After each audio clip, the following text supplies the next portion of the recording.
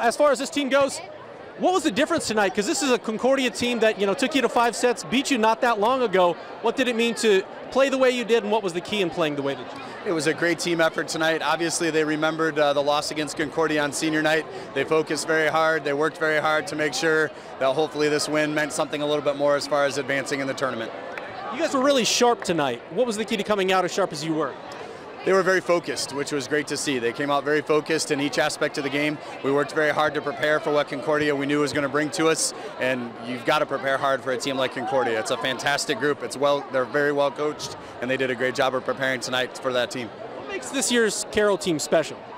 8 seniors that have been working so hard throughout their entire career to get back to this point.